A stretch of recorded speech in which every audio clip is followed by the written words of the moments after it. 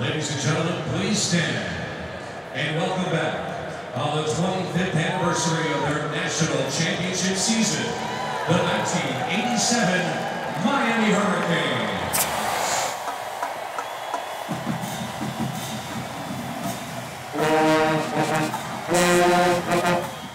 We talk about it as a game of inches. And then we put together that season where we were just about perfect. Number 3, the Hurricanes of Miami take on number 4, the Seminoles of Florida State. Playing a team like Florida State, as talented as they were in Tallahassee, you know, that was a difficult chore. It's going to take all of us to beat that team in Garnet and Gold. They're as good as it gets, and we're going to have to fight them, and there's no way we're losing. The atmosphere was incredible. We'll have a crowd in excess of 63,000 watching today in a game that will carry ramifications as far as the national championship is concerned. We were in for the fight of our lives.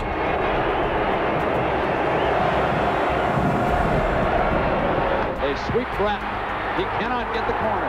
Deion Sanders, the All-American corner, was there to haul him down, and they exchanged pleasantries. Had heard he was All-American caliber, but he has been great. Oh, tremendous defensive play by Bill Hawkins, number 54. They had a great game plan on the offensive side of the ball, so they were controlling the clock. Great run by Smith. He breaks free. Goodbye. Oh, a tremendous tackle. He caught him. We weren't getting a lot of opportunities in that first half. I really struggled. We struggled running the ball. There wasn't a whole lot we could do. Fullback has been the short yardage first man for the Seminoles. Here he comes. Behind the middle of the line with a second effort for the score.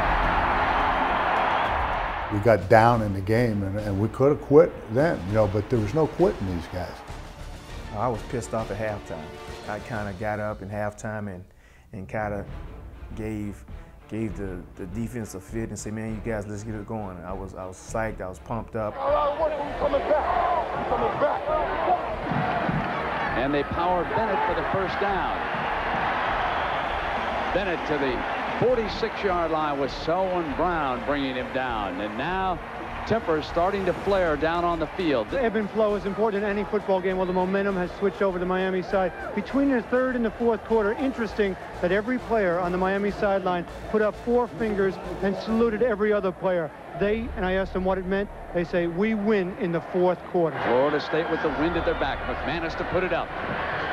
Intercepted. Intercepted by Danny Stubbs. The big man comes up with the key turnover. The play that everybody thinks about is the one that Mike caught down the sidelines. Here it's 19 all, 2:30 to go. Miami with possession. Steve lines up. I go wide right. We got a 10-yard out call. A 10-yard out. All we were looking for is another first down.